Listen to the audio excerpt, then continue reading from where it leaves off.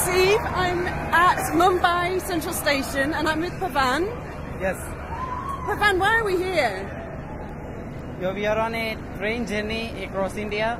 It's called Jagriti Yatra. And this is our train that's just come in. It's a kind of dusty blue colour, and I'm seeing the sleeper class coming through now. And this is going to be our home for 18 days. Yes. So we have different meeting points. First we'll go to Trivandrum, and next go to Pondicherry. Next, I guess Chennai, Bangalore, Hyderabad, Guwahati, and Jamshedpur, and Anand, and finally to Mumbai. Pavan, tell me what Jagriti means. Jagriti means it's awakening. It's awakening something. It's related to entrepreneurial spirit. They wanted to provide a common platform for the youth of India to share common views and harness something collective and big from these young students. And Yatra means? Yatra means it's a journey. It can be a journey where everyone realizes their dream. And Tata? Yes, Tata is the sponsor of this Tata Jagriti Yatra. It's one of the finest companies in India.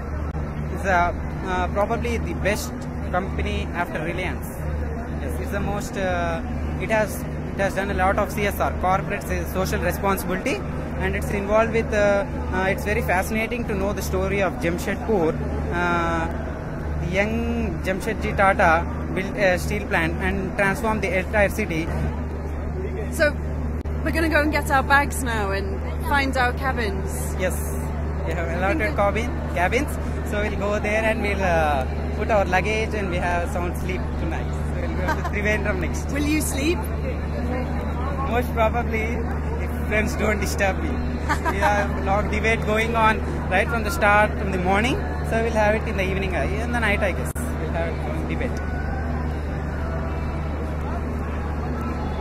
It's Christmas Eve. I'm going to wish people in England and around the world Happy Christmas. Yes, Happy Christmas to everyone, especially in the Western countries and the Indians, everyone. This Christmas, it's been a very mild Christmas here in India because of these terrorist incidents. But we need to pay tributes to all those unsung heroes of our country, these policemen, everyone. So this Christmas is dedicated to all those martyrs of India who gave their lives to the future of our country.